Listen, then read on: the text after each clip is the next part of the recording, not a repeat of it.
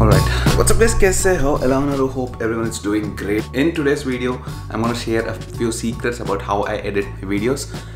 Firstly, let me tell you there's no secret when it comes to editing or filmmaking or making anything creative, because creative stuff doesn't have any secret. It comes from within. For example, take a musician. You can't go and ask a musician how does he create beautiful music. It comes from his heart. Now, I can't teach you how to edit a video, but I can show you my workflow, how I process my videos, how I start from the beginning of shooting raw videos and then putting it to my laptop, editing it with the software, and then giving you a final product. A musician can tell you there is sa re ga ma pa da ni sa on the keyboard, but he can't tell you how to arrange those so that you get some beautiful music out of it. That happens with creativity. You can shoot videos however you want, but everything depends on how you edit them, how do you place the footage here and there, make a beautiful video out of it. Also today I thought I'll make this kind of a video because usually when I travel or when I go for a bike trip, it is difficult to make videos like this, and this is one of the most frequently asked questions. You people keep asking me, how do I edit my videos, what software do I use? That is the most frequently asked question. So in today's video, let's talk about how I make videos, how I edit videos.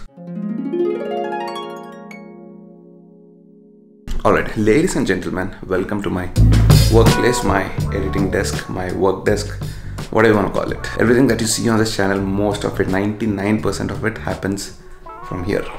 Okay, now, when it comes to making vlogs or writing a book or a painting, if that particular thing, if that particular art tells a story, then you really connect with it and you will fall in love with it. It's not the quantity, it's not the length of the video, it's not the thickness of the book. It depends on what it's trying to convey. I know it sounds cliche and a lot of YouTubers, filmmakers, everyone says it, but story is indeed the king. Which brings me to saying, equipment doesn't matter at all. It doesn't matter what kind of equipment you use. If there is no story in it, no one is gonna watch your video. There are people who shoot with GoPros and normal phones. I know I'm saying that, though I use a very nice camera. There's a Sony Alpha 7 Mark III. The iPhone's camera is no less. But then I personally prefer shooting through a camera because it's more dynamic. Having an SD card slot, having a separate battery, and having a dedicated piece of equipment doing that kind of work, you know, this is a personal preference. I can any day use a small camera like this and shoot amazing vlogs. For example, you can yourself see the difference between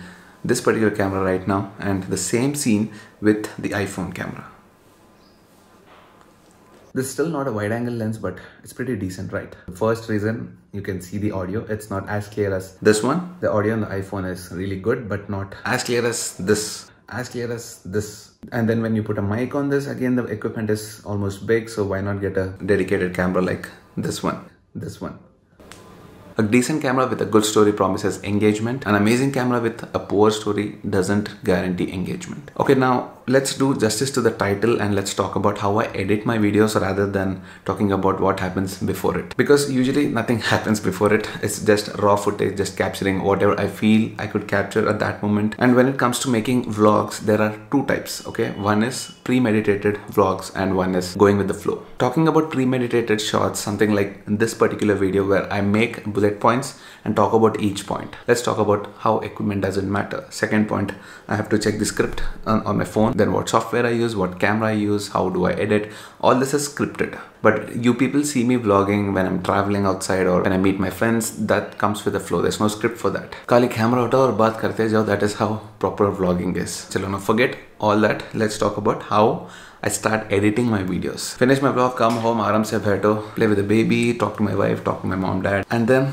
in the nights, usually I prefer sitting for editing in the nights because it's very peaceful. I work almost till 2:30, 3 a.m. in the morning. First step is dump all this footage into the laptop. First into the laptop because accessing those files from the laptop instead of using an external hard disk, it's faster. If I use an external hard disk, then I have to carry that external hard disk whenever I go out and if I feel like working outside sometimes. So to eliminate that, I can just carry my laptop and go work anywhere. I just create a folder on the desktop. I give a name to the folder. Say, for example, if that day's vlog was about taking delivery of a bike, I just write taking delivery of Ducati, or abhi tak Ducati nahi liya, but just saying that is the subject of the vlog as well. And then I open the folder, dump all this stuff, and then I create two more folders, sometimes one, sometimes two. Usually most of my videos will have a motovlog. Most of them. Motovlog is usually done through a GoPro, which means I have to create a folder called GoPro. Usually it's GOP in short form. Everything shot on this big camera will be just dumped there, and sometimes I use the iPhone as well, so that there will be a third folder called iPhone. Chalo, dumping ho gaya, naming ceremony ho gaya, we have all the footage ready. Now the third step, the most important thing of all of editing, I feel this is the main ingredient of any vlog, any filmmaking: music. The majority of time goes into finding music, because I personally am passionate about music. In case you guys don't know, I used to compose music long time ago.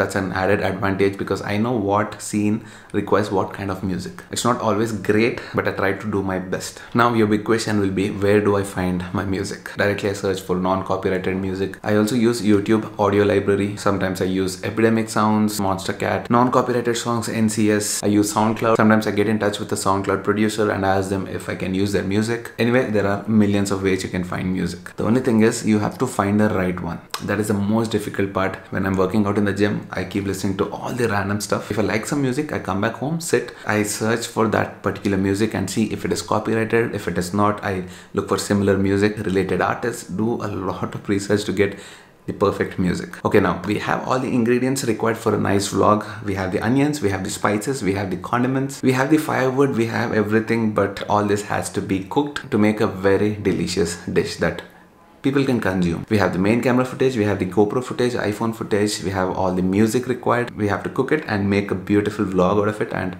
present it to you guys. When it comes to cooking, you need fire. Fire is the main thing that cooks everything. Same way, when it comes to making vlogs or filmmaking, you need software. There are a lot of softwares to edit video, but my personal favorite is Final Cut Pro. It is not the best software out there. It is amazing, no doubt it can perform really amazing things, but then it's say professional softwares here. For example, Premiere Pro. The movies that you see, Hollywood movies, Bollywood movies, most of them are edited in Adobe Premiere Pro. Final Cut Pro X, which doesn't come with the MacBook, it costs you almost 23,000 rupees. But my work is dependent on that, so I had to get it. Adobe Premiere Pro CC, which is a little bit complicated, but when you learn it, you can do wonders on that software. Both are pretty expensive softwares. You can get free softwares. If you're having a MacBook, you have iMovie in it, pre-installed. And if you're on Windows, you can get Filmora, or there are a couple of other video editors you can find online. But the main thing about editing is not the software you use, but how you edit. Where do you need to cut?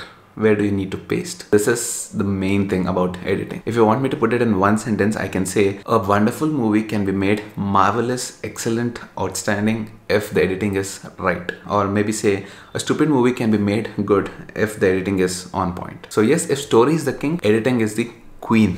Now let me tell you how my editing process works. Create a library, create an event, create the project. These are all basics, okay? Once you have your timeline ready, everything takes place here. I start putting footage one by one into the event and I drag it into the timeline and I start editing here. All the cuts, edits, adding music, adding text, color grading, everything happens here on this timeline. Now the secret to editing, like I already told you, you have to know where to cut, where to fasten it, where to slow down, what to remove, what to keep. If you know how to do that, then you can make good videos. Now let me give you an example. Suppose I'm trying to do something and I'm shooting myself. Say I'm editing this video. I can start the video by saying, what's up guys, kaise ho, ela unaru, hope everyone is doing great.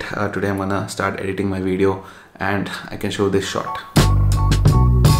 Nice. Okay. 1, 2, 3, 4. That's it.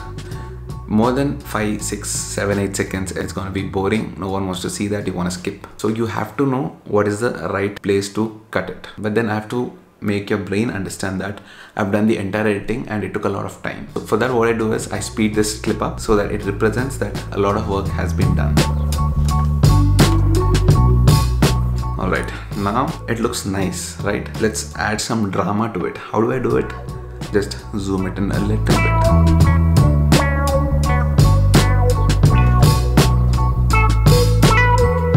These are all simple techniques which add to the story. Now there are a million possibilities of what you can do with this clip. You can show from different angles that I'm working. Each effect has a different appeal to the audience. And when you're doing a dramatic movement like this, if you put a sad song, it looks weird.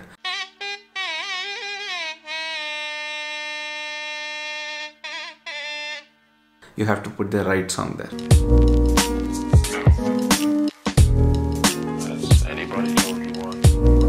You see, this much of thinking, this much of work goes behind making a simple 10-minute vlog or maybe 20-minute vlog, and there are some people ready to hit the dislike button the moment I post a video. Those people are called true haters. You earned your name, true haters. There might not be true lovers, but there are true haters. That's amazing. I keep cutting, adding time lapses. Talking about time lapses. Time lapses are a great way to show transitions. For example, I can do this. See you guys in the next vlog. Tata, take care. Bye bye.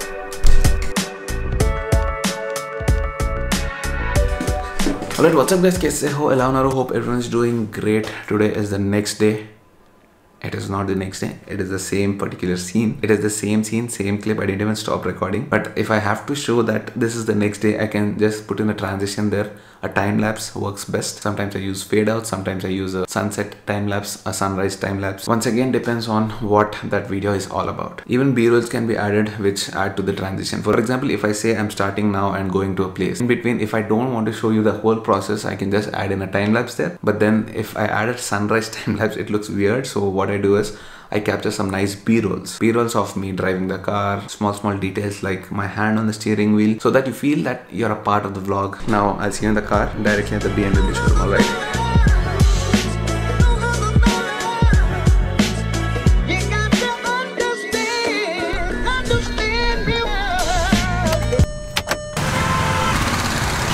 You see how beautifully the time lapses, the B-rolls, all this connect the entire story. This is what I really love about making vlogs. I love to play around with video footage. I love to play around with transitions and all this. This is the one driving factor behind making vlogs. Trust me, if you want to start making vlogs, if you don't like editing, don't start vlogging. Life happens when you start dreaming about. Life is not all about sitting in a desk and working, but life is not always about sitting at a desk and working on Excel sheets, but it's about doing what you truly love. Basically, this is where I do all my voiceovers because there are a lot of clothes, as you can see, and there's no reverb. If you see some vlogs like this, I travel not to escape life, but for life not to escape me. I try to put some motivation and inspiration. I like to give a message. That is the time when I like to come here and do a voiceover. All my voiceovers you see happens in this room. So now I'm done with the timeline. This is the main part. The whole vlog is done here. Usually it's somewhere around 20 to 25 minutes. 25 minutes of vlog no one is gonna watch unless it's like very engaging, and if it's like a 1,000-kilometer ride or something like that. If it's a typical vlog, then I have to make sure it's around 10 minutes, maybe max 12 to 15 minutes. Flight has to go when Sriman Kotaru vlogs. So now the vlog is almost 25 to 30 minutes long. I have to make sure it's around 10 minutes to 15 minutes max. So what I do is review at least 7 or 8 times. Second edit it goes down to 20, third edit it goes down to 17, fourth edit so on, and I try to get it to 13 to 12 minutes. So now finally, after cooking everything, we have a proper dish to serve. Abhi iske upar thoda tadka dalne ka. Now is one more very important part. Most vloggers don't do this, but I prefer doing it. Color grading. I use something called LUTs or lookup table.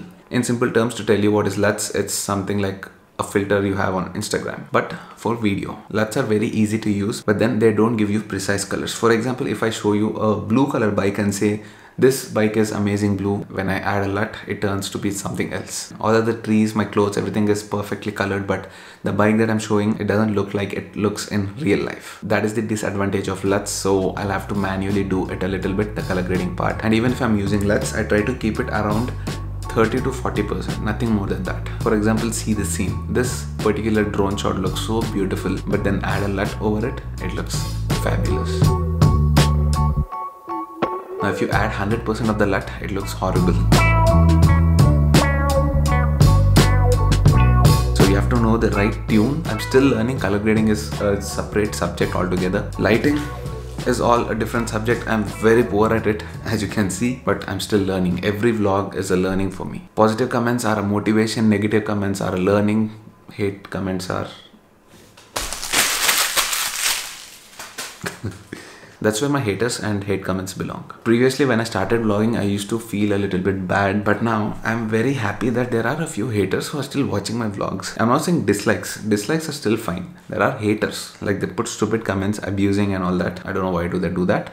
I know they're all sick in their life out of jealousy, negativity. They're already killing themselves within and they want to spread that to everyone else. So finally, I'm happy with the vlog. Color grading also done. Looks good. The last two things I'll be doing is adding text and music levels. Some places the music is really high, some songs are like, usually NCS songs are like dubstep music, so it is like really loud. So I have to control the level so that it matches the rest of the vlog, rest of my voice. Few places I have to add text like my Instagram handle or something which I forgot to mention on the video. Such things I add in the last. So after this, everything is ready. All I have to do is put a plate, serve it and give it to you, which is export. I export it in 1080p 60 fps because all of my equipment is capable of doing 4K, but then where are the consumers? You people are not going to consume 4K video and waste your internet. So I keep it at 1080p. Itna chota sa screen pe I think even 720p is fine, but if some people prefer watching it on a big screen, 1080p is perfect as of 2019. Anyways, this is how I edit my vlogs. I hope this vlog helped you guys to learn something from it, and you guys know what to do. Like, share, comment, subscribe. See you guys in the next vlog. Tata, take care, bye bye. Basically, when it comes to making vlogs, use your creativity. You can get as creative as possible and add your own flavor. You can take inspiration from other vloggers, other creators, but then you have to add your own flavor. That's what makes your vlog and so special.